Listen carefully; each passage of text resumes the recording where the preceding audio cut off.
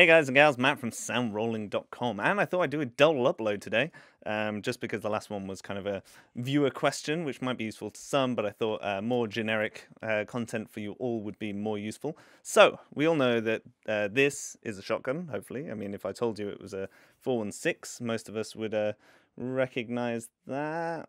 Yeah. So the whole point of a shotgun is obviously this lovely interference pattern, as it's known. This is what all the slits are for, and that's basically kind of where all the rejection comes from. So if you point it at something, then it tries to reject what's around. Now, the demo that I'm doing today is obviously short shotguns versus long shotguns. I have a very long shotgun here. It's the 816, and just for comparison, it does have an adapter on. This is actually a T-powered version, so the mic actually starts from about here. And just for triple comparison, this is where a 416 would be, and you can see that the 816 is a fair bit longer. So wanted to basically do a video on this. Now, take everything in this video with a pinch of salt, because basically shotguns are not ideal for inside. In most cases. The reason for that is the actual interference pattern. While very useful and making it directional, the problem with that is that obviously all the sound is bouncing off all the walls, right? So then you can get some kind of weird kind of sound effects from that. So, or not, artifacts as they're known. Very Indiana Jones. So what I'm going to do is I'll actually unplug this for now. I'll put the short shotgun on, the 416. Right now you're listening to the lovely Schoeps MK41.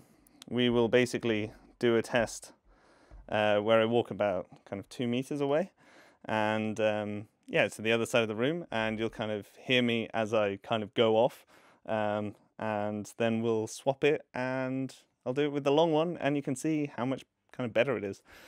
So first, I guess, a kind of rejection test, as it were. So let me just monitor what I'm actually hearing. So now you're hearing the 416.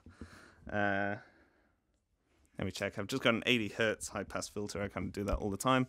And so if I keep talking, this is the kind of projection of it. You're obviously hearing the rest of the room, and you can see that's a pretty tight pattern already. So pretty much everything up to about maybe, yeah, there's a window of about 20% out of the whole probably circle that kind of works. So I'm just going to rest this kind of near the mount of my other one, and I've already roughly measured about 2 meters back. Okay, and how I'm going to base this is I'm going to set the gain, because obviously the mics are kind of varying in power. I'm going to set the gain based on hitting around -20, between -20 and -12 while I'm talking here, as if it's set up for here, and then see how far back we can go. So yeah, we'll see how far. So if I keep talking, you can hear that now it gets obviously kind of very, very roomy, and I sound like I'm 2 meters away, which is in fact the case. So now let's quickly swap over to the 816. Okay, now I'm using the 816, and let's do a rejection test on this bad boy. It's slightly heavy, so my little terrible mount that I have for it is not that effective. But yeah, if I kind of talk, then yeah, we pretty much lose things straight away. The angle has gone in by about this on each side. So yeah, we're looking at a very, very sharp angle. If I just miss myself even slightly, it's starting to reject a lot. And obviously full onto the sides, you're only hearing it bounce off the wall. So now let's do the same test, kind of keeping it roughly in the same place as the short shotgun, just out of shot, or trying to be just out of shot. So we've got it just out of shot. This is how it sounds right now. We're again between -20 and -12.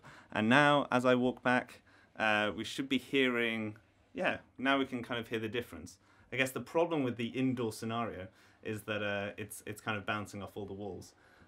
But if I now play them back to back, yeah, we'll see how far. So if I keep talking, you can hear that now it gets obviously kind of very, very roomy, and I sound like I'm 2 meters away, which is in fact the case. So obviously the idea behind the kind of long shotgun versus the short shotgun is that you need to zone in even more.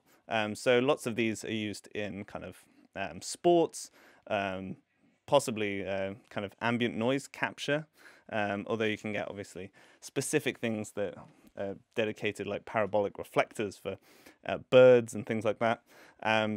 So essentially, if you need even more rejection, then you just basically need a longer interference tube to kind of get everything away. Obviously, these work perfectly in outdoor scenarios, not so much useful in indoor scenarios, because the sound is bouncing off all these walls so quickly that, yeah, it's eventually going to get back into the exact same position as I'm kind of talking to it. So yeah. So overall, that is the kind of difference between the long and the short shotgun. Thought I'd give you an example of how it sounded.